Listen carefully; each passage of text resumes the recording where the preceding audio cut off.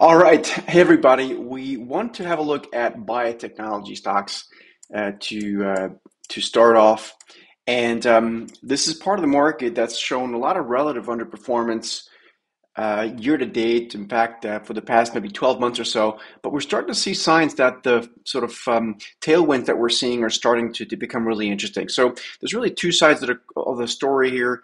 One side is technical, which I'll go through, but first, just quickly as an FYI. Um, there is a lot of potential money to be put through M&A in the biotechnology sector. Basically, the top, I think, 5 or 10 pharmaceutical companies out there. It's probably the top five, the big ones.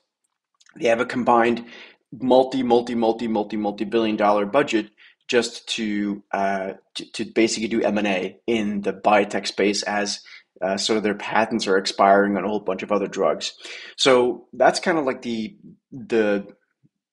if you will, the dog that wags the tail.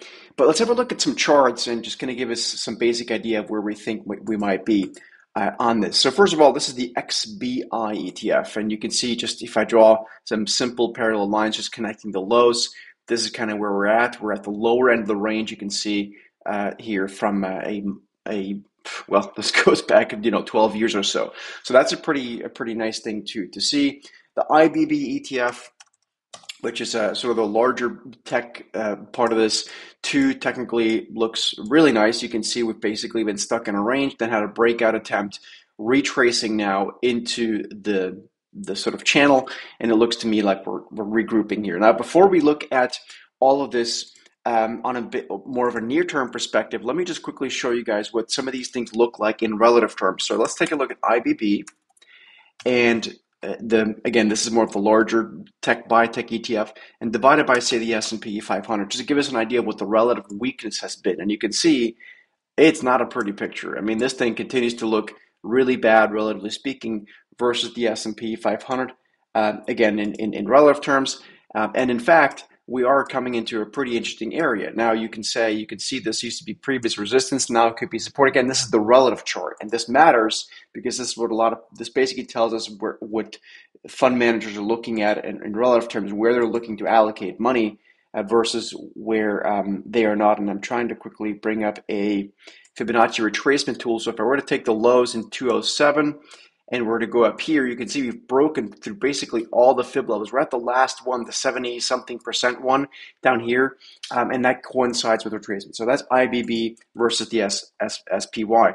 Now, interestingly enough, if you look at something like Amgen, which is one of the largest components in the IBB, and you divide that by the S&P 500, it is still a really just choppy, hot mess. There's really nothing going on here on the bigger picture chart, but as you'll see in a minute, on the on the shorter time frames, we're starting to see some better price action. So let's have a look at, let's start off with the XBI ETF and look at that in a more near-term perspective on the daily chart. And here what you're seeing is, if you want to be technical about it, sort of an inverse head and shoulders pattern, left shoulder, head, right shoulder. And if we were to break, let's say, above $95 and change with some decent force, there's no reason why we shouldn't be able to kind of start filling some of this empty space up here into the low 100s.